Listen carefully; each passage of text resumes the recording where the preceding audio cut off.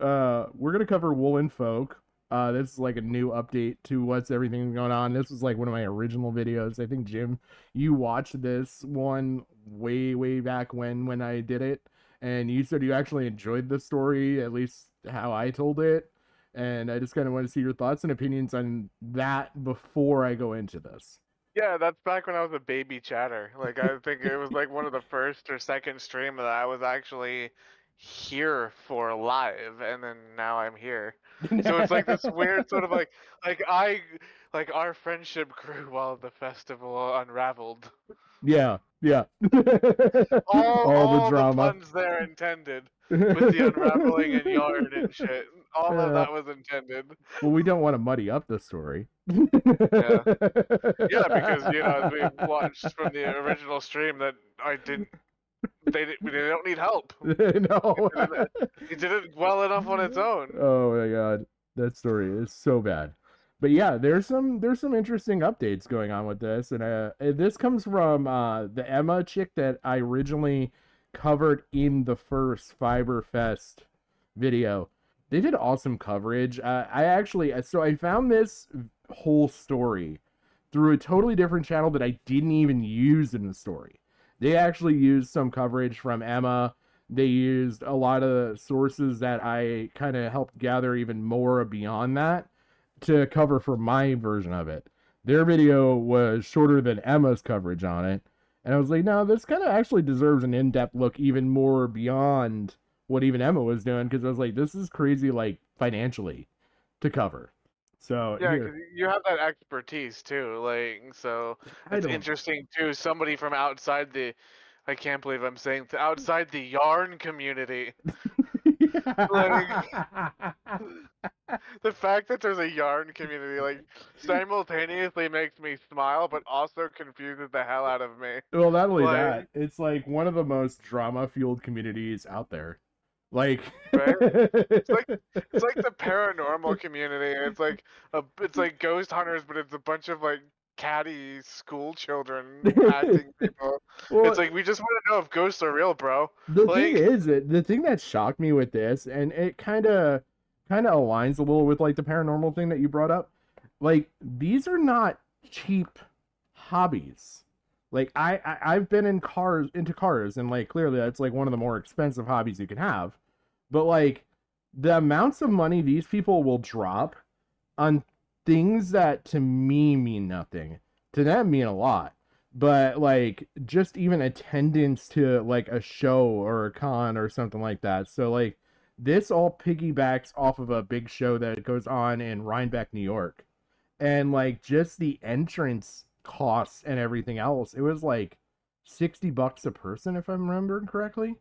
And like these people would spend hundreds of dollars individually. So like there's a big deal for the vendors and stuff that did this, because they'd yeah, make especially with a niche thousands. market, like with a niche market like this. Yeah. Like, it's definitely one of those hobbies that like it kind of reminds me of like Warhammer and stuff, right? Like it's like a niche hobby, Yeah. but like, it's niche enough that like it's a premium hobby. Like it's Mm-hmm. not like you're like, oh, I'm gonna go and get a coloring book. Like it's like a legitimately like premium costing hobby. Yeah.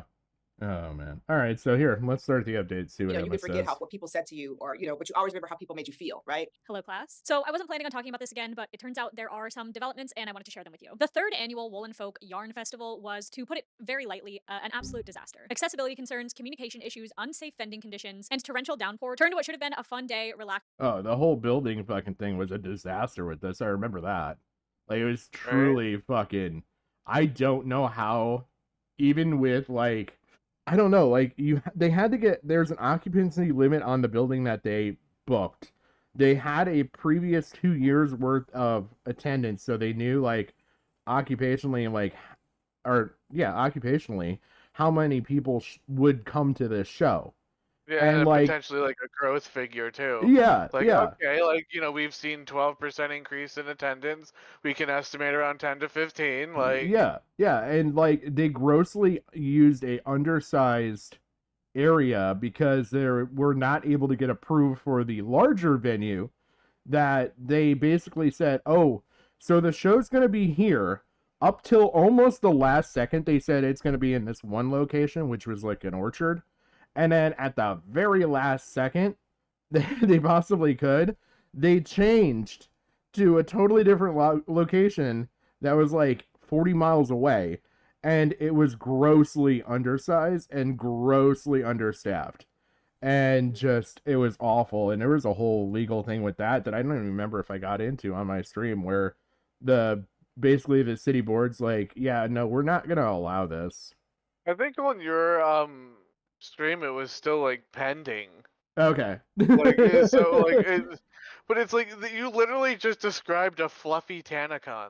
Yeah. Like that's exactly what happened with Tanacon. Yeah, yeah. Like, you know, like I under delivery on the expectation on the size of the event. Attendant, you know, attendance that doesn't match the size of the venue. You have the vendors being completely screwed. You know, it's literally fluffy Tanacon. Yeah, I Like, mean, the only caveat is you didn't have a bunch of white women queuing up in a parking lot with pumpkin spice lattes passing out in the summer sun or fall sun. yeah, because they were older and they had walkers. They had walkers and medication instead. Well, that's the thing. It was so Like- dangerous they weren't even able to get to it. Like there was a whole second floor, I remember, and like the elevator's like an older building elevator that was meant for like 5 people maximum. And they were trying to like cram people into this building because it's raining outside. Nobody wants to be outside in the rain. And like so a lot of people were naturally congregating to the inside, and like you had to, for anybody that was like mobility disabled, you would have to use this elevator. There was like a line for the elevator. One person was basically put in front of the hallway for the bathroom as their vending booth. Like this was just such a shit show. I really like the natural gatekeeping. Like, how much do you really like yarn? Yeah. How much, like, enough to die for it? Like, you know, like it sounds like an exaggeration, but how they were not able to get like how somebody didn't end up injured worse than what happened, or it's a like, miracle. or like, yeah, actually like having like a life or death event. I don't understand, because yeah, you know, this is a lot of like, it's a very unique community. I will say that. Like when I looked at it from the outside in, you have the, you know, your expected group of people where it's like the older women into this stuff, like retired age and stuff like that. But then there's a lot of like niche, like almost like Silicon Valley type pop-ups and stuff, where they would have like vegan yarn. They would have like natural dyeing processes, organic yarn and stuff like that. And like these really young people who maybe also have disabilities or sociability issues or whatever would also be into this because it's a low sensory impact hobby. Yeah, and I could definitely see that too, because it's one of those, like, I could almost see it being like a nouveau, sort of like how like crocheting in a way is having a comeback, because it's like vintage. And there's like a Yeah. charm to it being like Yeah. a vintage hobby. Like my grandmother used to do it, so now I'm doing it, and it's almost like there's like a charm to it of like the old days. Yeah, there's this, you know, Zoomers is really starting to apply more and more the more I look at it from the outside in. Like there is genuinely like a whole generational leap where millennials live differently than boomers. And you know, Gen X and millennials probably live different from boomers. And now you've got a point to where you're basically kind of horseshoeing around to where Gen Z is more like what my grandparents were like, with like the knickknacks and like these certain things and everything else. And it's like, you know, as much as you call people boomers and like all this shit, you're sure wrapping around to it. Well, yeah, it was one of those things where it's like it's almost like a neo, like one of those neo movements. Yeah. Because like, you know, when I grew up, I was in like the neo Victorian movement, like, you know, big flowy coats and shit. Like Yeah. I'd shave with a straight razor and stuff like that. Like it seems like that's like that generational thing is like maybe like, you know, the 20s through the 40s, right? Yeah. Like Yeah. the Fallout style architecture and Yep. stuff. Yep. You know what I mean? Like that sort of Well, feeling, that sort of even era. then, I feel like we had our own take on it because you could point and say like, okay, well, that's where steampunk really kind of originated. Yeah, yeah, that's the spin-off of that. Yeah. Yeah. So like, I don't know. This is more like almost like a copy paste. The more I look at it, and it's just weird to me. It really is. Relaxing and enjoying community and yarn into a muddy nightmare. If you haven't watched my previous video about Woolen Folk, stop this one and go watch that one now. I won't be going into any of the nitty-gritty details of what actually went down at this event, and I feel like that context is important to know for this video. Don't worry, I'll be here when you get back. If you choose to... Don't worry, we just gave you like all the context. The Aside way from the... she looked at me like going, look at that, like, yes, ma'am. Aside from the I've fact that already- like I think I've- I calculated the woman may have made off with like $250,000 to $300,000 roughly. Jesus. Yeah, which that gets brought up in here, like actually how much they think she made off with and stuff. Yeah, like it gets brought up. It's still bad a year later. Jeez. Yeah. Move forward, you do so at your own risk. Everyone pull out one of your projects and we'll wait for them to get back, okay? Are they gone?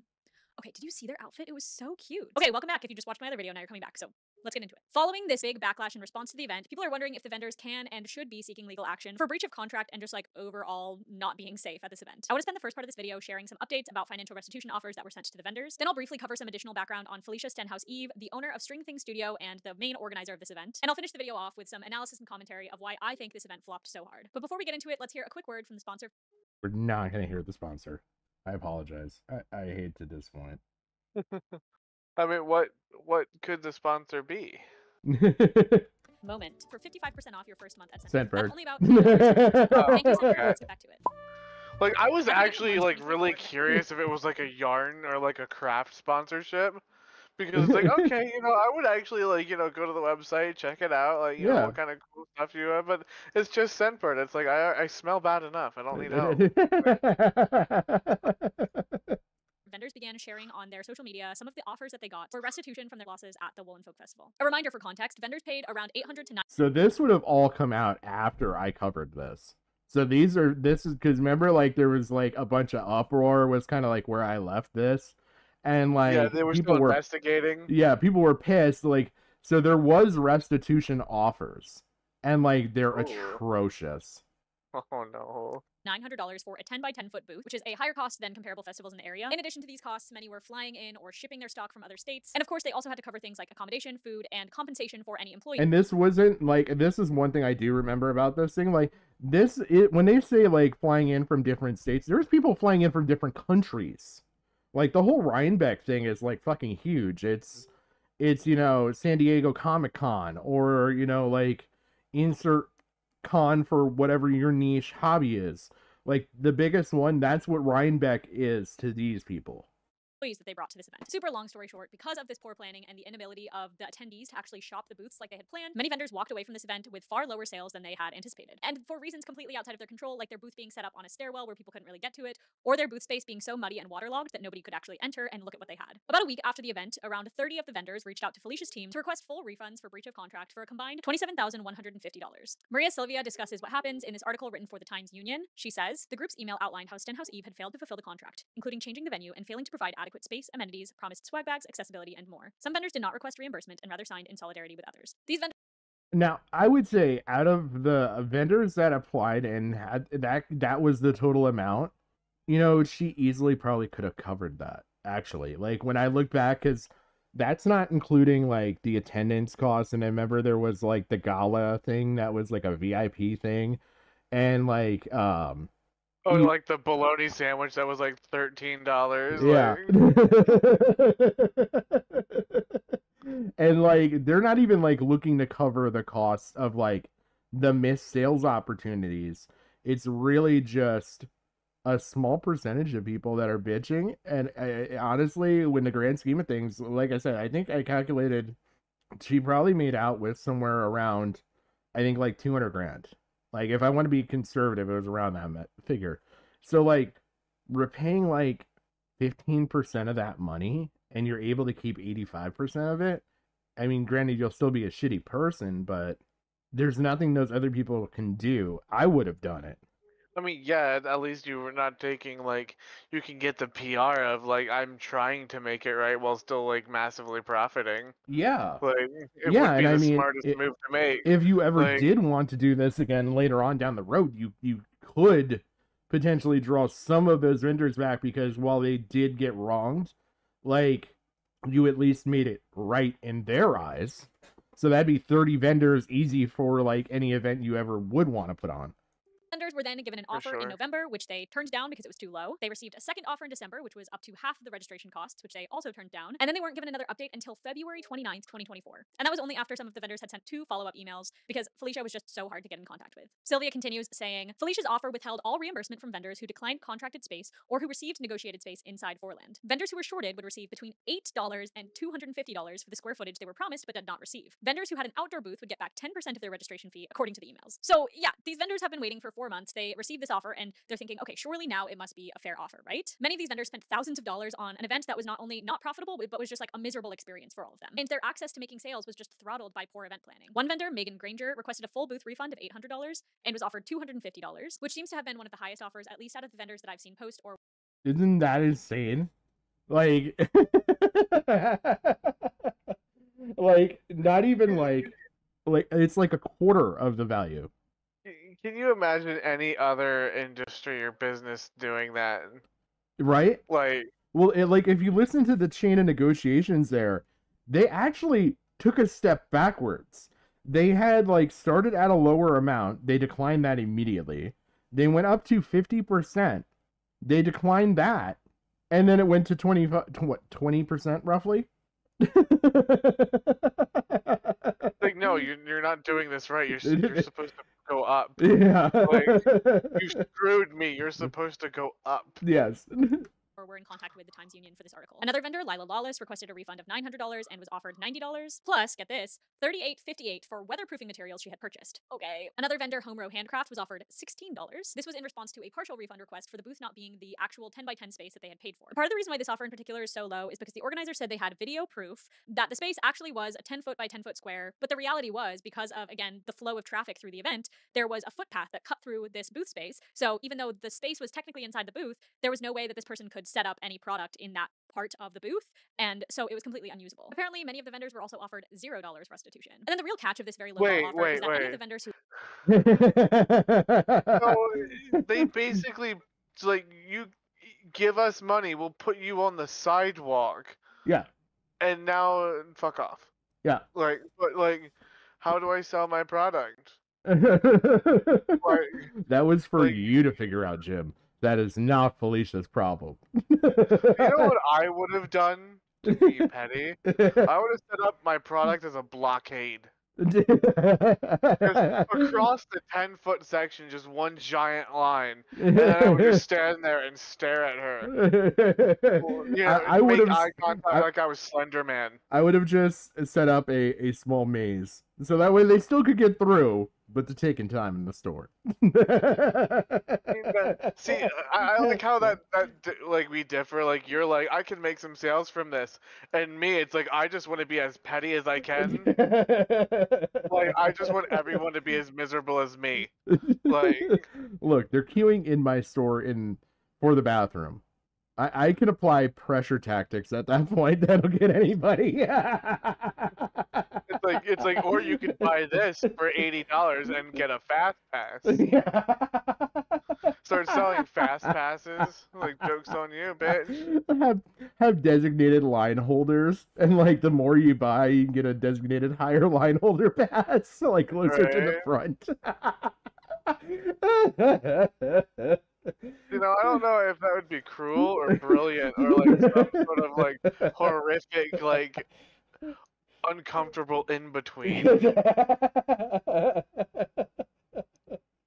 Oh, I think it hits all of it. To accept the offer had to sign a contract saying that they would not publicly speak negatively about the event. Does this hold up legally? Threatening to sue is free, and actually filing a case. So that was a key thing that kind of stuck out to me. That you would publicly not speak negatively about the event. That stands out to me because it sounds like Felicia plans to have an event eventually. and like they don't want people, they want to minimize the impact of damage, and Bro, like so when people look up her name, they don't see as much bad publicity out there.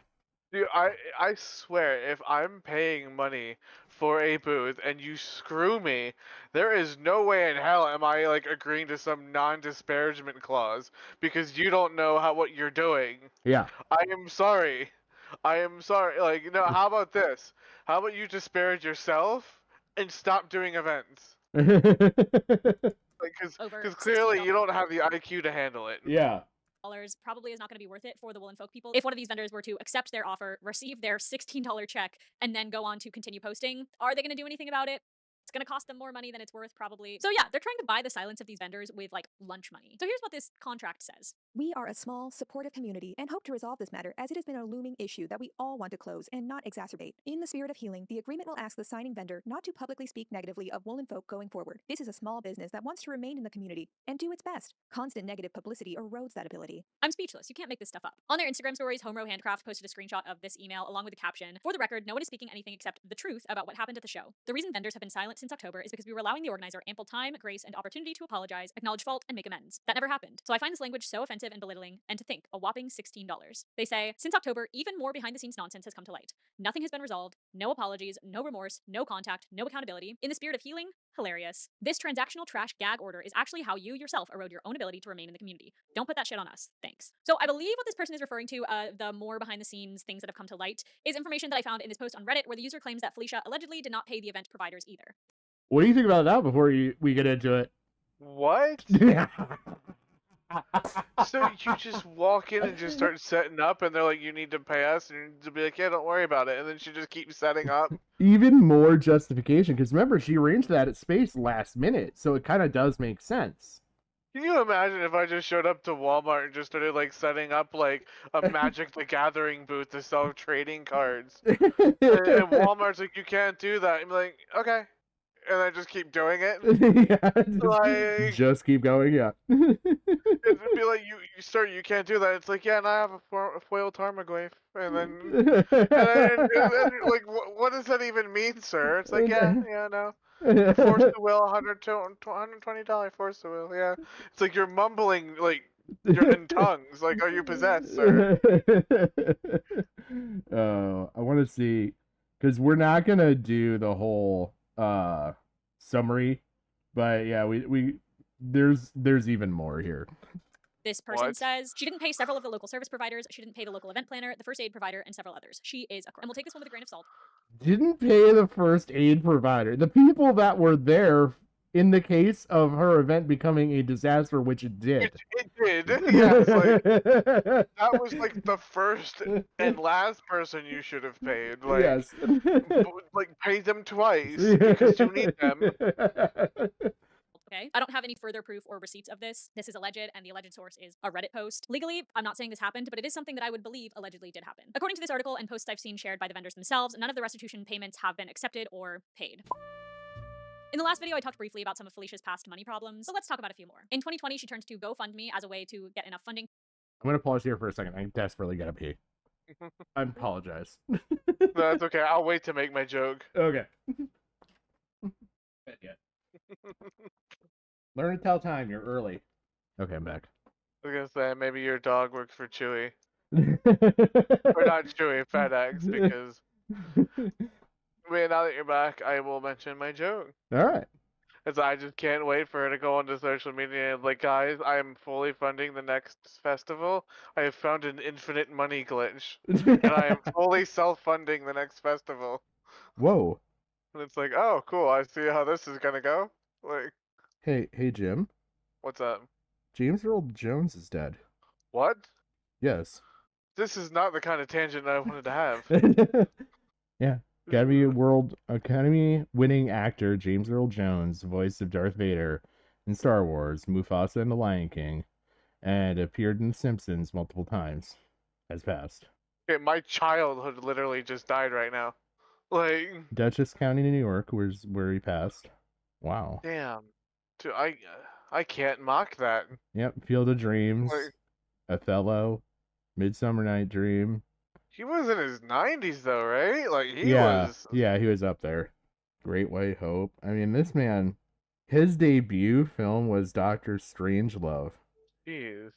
I just not to go off on a tangent like we normally do, but like it just seems like we're losing all these brilliant like film stars, and the modern day equivalent just doesn't hold a candle. No, no. I You know mean, what I you mean? get very few in a generation, and I feel like it's even fewer because of um, so much technology has played into cinematography anymore. Like Yeah. you're as an actor, you don't need to be as skilled as you used to be. Like honestly, like And that, like even thinking back, like look at the '90s generation of actors. Like a lot of them were like the last generation to really even do their own stunts, work with physical effects. Like so much is just yeah. digital now. They're not able to act. They act off of a green screen. So that's why there's dead soulless actors and actresses. Yeah, it's just really disappointing because it's like I remember like growing up in the 90s and stuff like that, and like Yeah. even with the Star Wars prequels, right? Like as not good as they were at the time, man, like when Darth Tyrannus was on the screen, that just that old school style, like, s- European stage training that you see from like Patrick Stewart and Ian McKellen, and like that's so missing now. Yeah. Now you get like these carbon copy, almost like TikTok actors, right? Like where Yeah. everything's like, and it's like, don't get me wrong, I love like Chris Pratt, right? I think he's funny because I watched him on Parks and Rec and stuff when he was first coming up. But man, like it always feels like, hey guys, haha, and it's like, oh yeah, but like there's no gravitas to it, No. and he's one of the better ones. You know what I mean? Like he's one of the better ones, and I can say that he doesn't have the gravitas of like, a James Earl Jones or a Sean Connery. If do you have Disney Plus at all? I think so. I might. You ever want to watch a very fantastic movie? Uh Industrial Light and Magic is what this is about. It's basically the company that Lucas made to help make Star Wars. So it's all the special effects Oh, guys. yeah, that documentary. That about like Fantastic. Lucas. Yeah, Because this will actually, I think, possibly breathe new hope into that. Like when at the very end, they're talking about like emergent technologies, and like, have you ever seen like the set of The Mandalorian? yeah. The screen. Do you know what I'm talking about? I think so. Okay. Light and Magic. Mando set. Because they're possibly gonna bark right now anyway, because my wife should be home soon. They have this giant screen. I'm trying to like find a good picture of it. Like here, for scenes like this, right? This is a blended scene actually. Really? Yes, this is not as special effects as you think, right? So they'll green screen out this small area to make this ramp look like it came down from the back of this ship. And then there's physical, like this is actual dirt. There's actual physical props around them. But then the distance, it kind of almost goes back to old movies, but instead of painted, it's a large, like 270-degree curved screen. But it's What? like it's Crazy. yeah, it's I kind of want to see if I can find Like the actual like screen, like to yeah, sort of like like when gives it's like the off. scale of what it looks like. Here we go. Here it is. See it? That's insane. Yeah. So it works off the principles of older movies, your older 30s and 40s hand painted back sets, and instead of using hand painted now, it's all digital, and they blend it so well that you can't tell. Yeah, there's a good picture of it without the screens, and like Oh, they that's cool. they can even emulate the sky and everything else. The only thing that bothers me with it is like they can do that, but do you see like anyone else investing in it? I don't know. I think you could with this because it makes a multifunction space. I mean, you could technically downsize a studio by a ton just with that's several true. spaces like this, because instead of like having someone craft and build on set and on location, or you know, in a sound stage, building effects, you're better than that. It doesn't look as dead as special effects only. Like, so it's a good intermedium. Yeah, it could. I guess like if they can get it to a good profit margin, right? Oh yeah. Where it's like it's not too expensive to do, but also like it still provides enough like a good quality enough to the product that it's not taking a hit on like potential viewership. I could see maybe them trying it. Because this Yeah. is like basically what they're doing now, but this just takes it on a more easily, like you don't have to put as much work into like conforming the eye to it and everything else, and so the eye naturally picks it up as you want it to, so it's a lot less effort. Like there's a good before and after. So they literally filmed on the state on that sound stage that Yeah. scene, and you can't tell where it is. Yeah. It's fucking Huh. insane, right? Yeah, actually, that's Yeah, that's some of the cinematography shit that I really appreciate. But yeah, was that Twisters? probably. Because I'm just like I felt like a little like needle in my heart there. And I was just trying to wonder if that's like maybe like the something deep seated in me after watching that film. You know what I mean? Like that, Yeah. like oh, the pain of. But now if you look at it, you can see, like, I can see the difference slightly in the dirt tone here. Yeah, but So it's like so like minimal. it's so subtle, and then like you can see up top. But like if you just eyeballed this, like your eye tells you it doesn't look quite right, but like it looks like it's pretty much a finished scene. And Yeah, realistically, it's not. it's one of those things where you can see it because you know to look for it. Yeah. But like if you didn't know to actually focus on that, You would think this could be part of this. Like this, I could tell that's painted green so they can green screen that out if they catch it at an angle. Like, but yeah, you can really see it like working here. But yeah, it's just pretty fucking insane. And this is that's so like impressive. they could take multiple shots from multiple angles, and you don't have to have like, okay, we're planning for this angle, we need to have a background over here.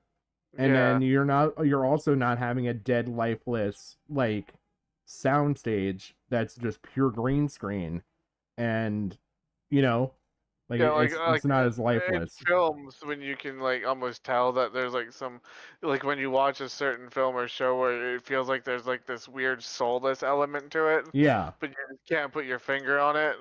Yeah. But yeah, it's amazing the shit that they can do out of this. Like here's another shot with the soundstage. Like if you start looking at it, you can see the production, but then you can also see what's going to be in the scene. And it's they could instantly set up and change scenes. So that's why it looks more convincing in that show, because it is actually a blend of it. Yeah. Damn you, yarn lady. To keep her yarn store open. And according to the publicly available New York State court records, she has had several more legal run-ins and problems with both fulfilling contracts and making payments on time. Also in 2020, String Thing Studio had to pay $13,000 to the Workers' Compensation Board of New York for defaulting on payments. In March of 2022, String Thing Studio was served an eviction notice and had to pay $12,000 in rent and back rent. In May, I'm going to mute just so that if they bark, Okay. it doesn't get picked up on the recording, and I'll just unmute. You'll still hear me on Discord, though. It just won't pick up. Okay. Okay. May of 2022, Felicia had to make a payment of $7,149.38 to Cascade Yarns for a $5,500 non-payment in 2020. It looks like the case went to mediation, but then they sued her again in 2021 because she didn't make the payment on time, and then it took until 2022 for her to make the payment. And these are only the most recent examples of money troubles and fulfilling a contract troubles. I mentioned in the last video that Felicia was a licensed. She's really good at taking money and really bad at paying it back, is what I took away from this. Like She's like me when I was like 19. You know what I mean? Like when I was still struggling, like to get by, like. Except remember, this woman's like gone to school, is a doctor. Yeah, Like, see that's the difference. I was 19 and starving, and she's like 35 and pathetic. Like, yeah, like she potentially could like pay this back, and it's not necessarily that she even needed the money to begin with, because in theory she should be pretty well off. Like I remember looking into Felicia on my original stream. Like she's pretty fucking successful. She could have self-funded it if she really wanted to. I mean, honestly, she probably could have.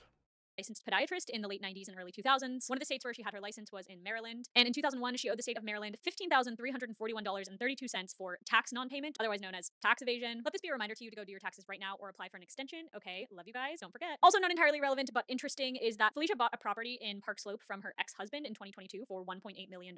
They've since divorced, which was legally finalized, it looks like, in 2021, but the proceedings have been going on since 2019. I bring this all up to say, Felicia has had money problems for at least the past 4 years and has always sort of let things slip through the cracks. Another thing I want to bring up is in relation to String Thing Studio, her yarn store. I mentioned in my last video that I had heard from a reliable source that String Thing Studio was closing down its current location and reopening in a different location. Yeah, and if you actually remember, like she actually went to the studio location. Yeah. And like actually went to the physical building. So it's just interesting. The person I spoke with said that the store would be operational in its new location by December of 2023. This did not end up happening, and no updates were ever really posted about this. Their website still says that they will be closed until winter and will be opening back up and moving locations. I'm not really sure whatever all happened with that, but the most recent piece of information I've heard was from December. In a group chat intended for planning crafting meetups, Felicia announced that String Thing Studio would be closing down its current location at the end of December. When asked about future plans for the business, she said that this was just the end for this space, but that she would be trying to do some pop-ups around town to see what feels right. And I don't know what's going on behind the scenes other than that, but if you've been waiting with bated breath for a new String Thing Studio location, doesn't look like it's gonna happen, but this is getting into the realm of I speculation. like how she's like, yeah, I'll do shame, I think, pop-ups because- around the city. It's like, yeah, just like how you just popped up at that other place and just started selling shit. Yeah. Like you're just gonna like just roll into some business's parking lot and be like, yeah, no, I own this, like, and I sell yarn. Well, it worked really well for the Woolen Folk thing. Why not? It's like, man, this is a Wendy's. It's like, no, this is the yarn festival. It's like no, I'm pretty sure it's a Wendy's. Like, oh my god, this is literally like the equivalent of like, hey, can I use this space of yours, Jim, for something really quick? It's not gonna be a big deal. I'll be in and out. And then like you show up to like the actual event and it's like 1,500 people. Well, it's not just that, but like you ask me after you've already parked your vehicle and started unloading into my yard. Like, do you mind if I just borrow your yard for a picnic? And it's like you already have the grill set up, like the ribs are like half baked, and it's like, well, you wake up to it that way. Yeah, you got smoked meat on my yard. Like in the middle of my apartment complex courtyard, you put a small pop-up basketball hoop. Like at this point, it's a little too late to ask. Like, I feel like she operates under that modus operandi of like better to beg for forgiveness than ask for permission. Yeah. Yeah. She must have worked at Walmart at one point in her life. Like, that was the motto we had there. Well, it's clear that Felicia struggles with event planning and money managing. She does have a passion for creating community, and in many ways, that's what this yarn store was for a large group of people, so it's disappointing that that's not a part of the community anymore. So yeah, what went so wrong? In her statement to the Times Union, Felicia attributes the disappointment of Woolen Folk 2023 in large part to how successful the event was in previous years. Many attendees cited the smaller, cozier atmosphere of Woolen Folk as being a lot more manageable and enjoyable than the larger. Are you serious? It failed because I'm just so good. Always fail up, Jim. Always fail up. You pretentious fuck. Get your golden parachute out of here, you loser. Like, Felicia says, fucking our first two grandma events in almost died. 2022 were very well received with over 90 vendors and 3,500 guests. The events were stellar and exceeded the community's expectations. So much so that additional vendors and guests were registered for our 2023 festival. It goes without saying that 2023 did not unfold according to plan because a relatively last-minute venue change required us to adjust, and the weather made matters even worse. So yeah, the past events went really well. Minder. Like, the original thing that happened with this vendor, like, okay, she announced the event, I think, in April.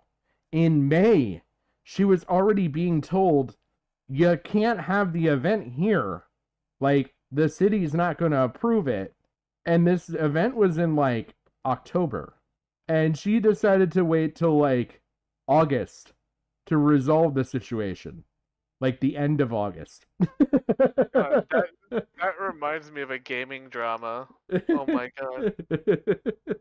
Well, people loved him. Oh. And that's why this one was so bad. Not the Mud City, not the completely inaccessible last minute changed venue, not the bathroom on the scary 5th floor, not the cardboard put down on the mud for people to slip slide all around, not the lack of maps, signage, or communication. Let's not forget, too, that the cardboard that was put down on the ground for people to step on belonged to somebody else that actually had brought their stuff there to sell. They were asked permission on where they could put their boxes and store them for the event period. And in all of the chaos, somebody found a stack of cardboard boxes, said, let's just start cutting these up and put them down for pathways. And they probably needed those boxes because you screwed them out of their spot and they weren't making sales. Yeah. So they probably needed them to pack up all of their fancy crafts that they spent so hard to make. Yeah. And you're just like, yeah, no, this is ours now. Like she sounds like the yarn equivalent of a San Piker. Like fucking like some it's like, your San Piker. yeah, like some fluffy communist. Like these are our boxes. Like communist. Like you just come on like this is our boxes. This is our yarn. They just start taking your shit and you're like, what? Like you can't that's mine. No, this is ours. Thank you for bringing boxes, comrade. Right? Like before there's like a Bolshevik yarn rebellion.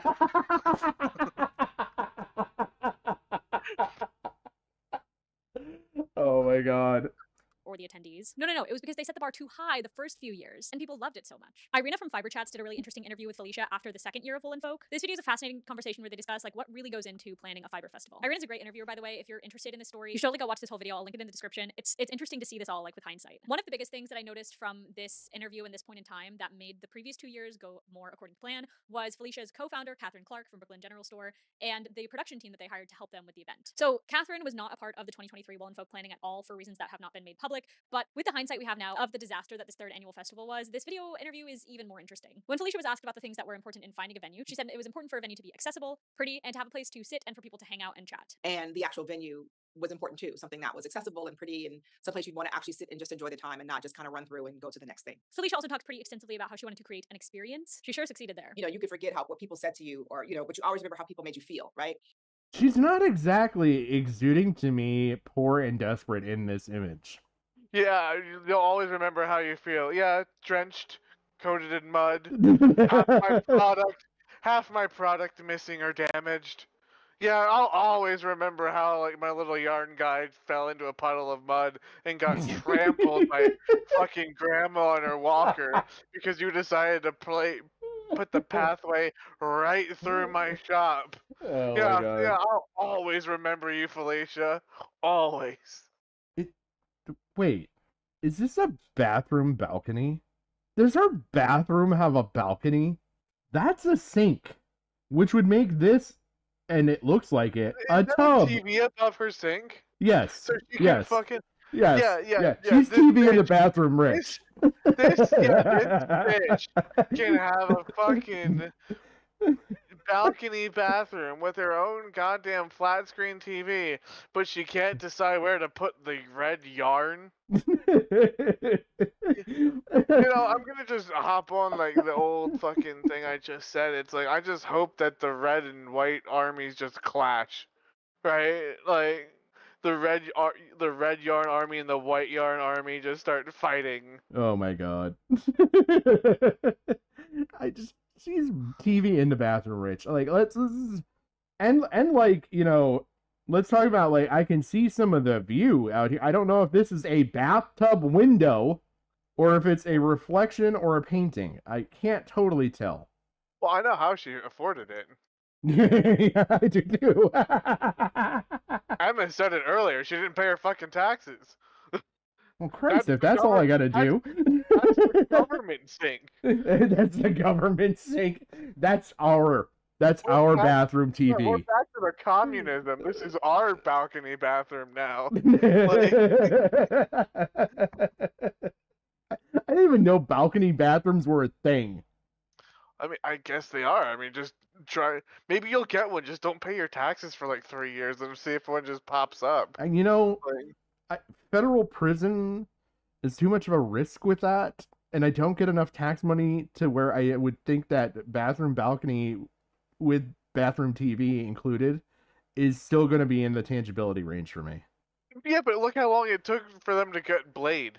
You know, it took them years to get Blade, and clearly, like, she didn't pay her taxes, and she still can have this. You can get a good 5-10 years before you have to move to Mexico. Like, before you have to go get some totadas. Like, Eating tortas out of the dumpster. Yeah, great.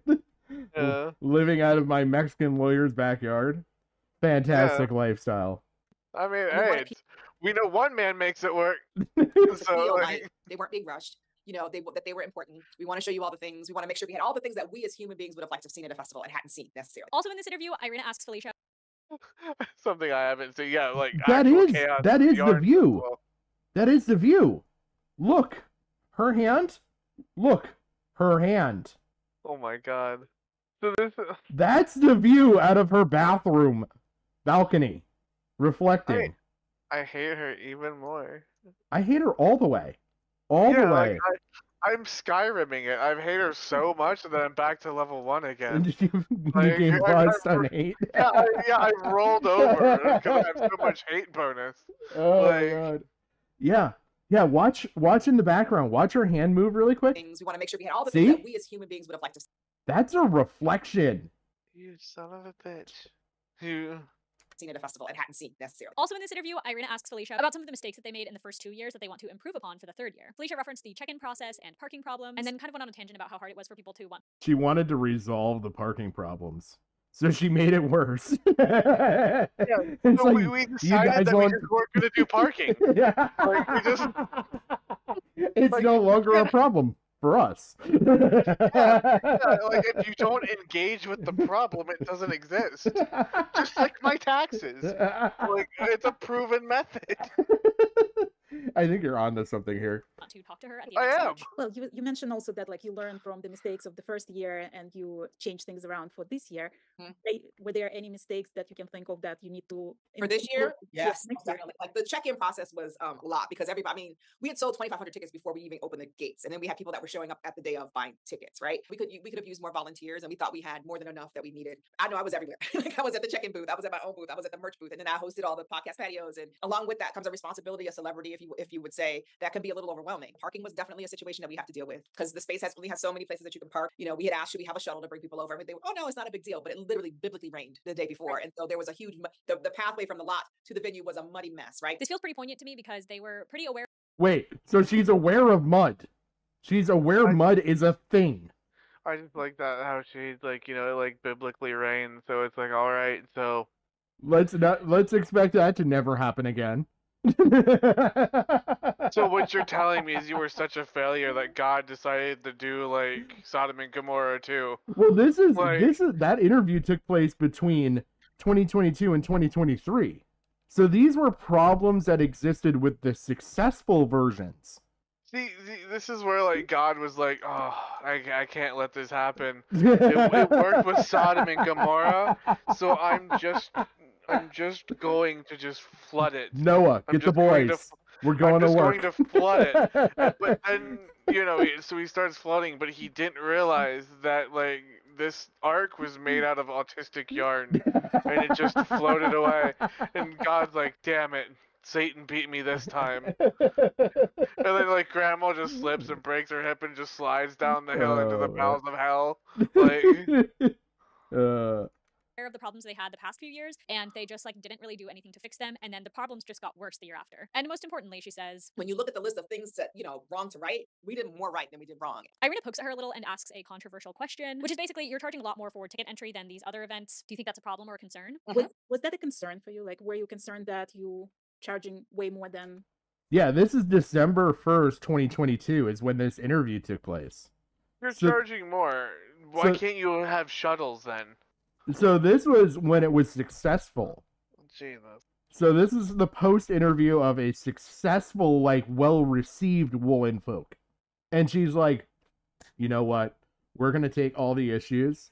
We're going to fix them by ignoring them. We're going to bring in some new issues just to make everybody that much unhappier, and I'm gonna charge you slightly more. You know what she just did?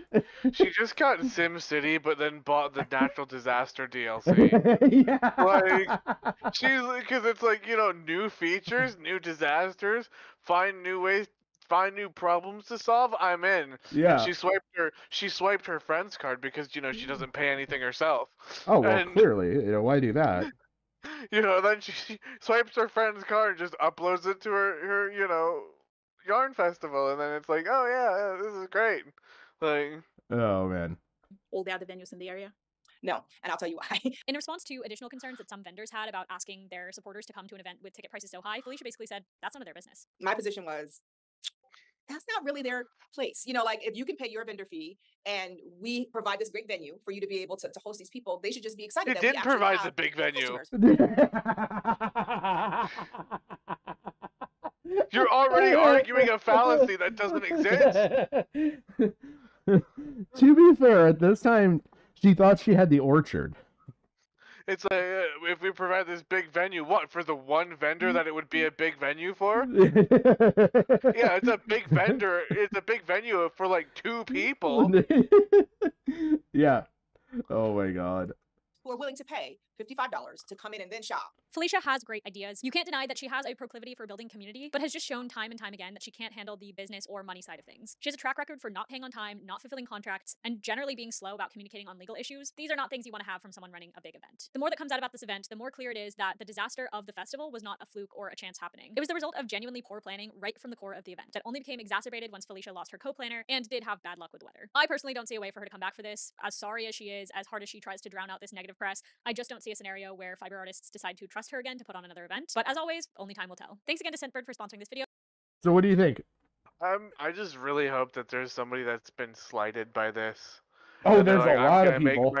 I'm gonna go make my own yarn festival, and they just fucking blow hers out of the water. Well, remember, one of the people that came to this runs another one of the bigger yarn festivals in the world, and that was the Scottish Yarn Festival.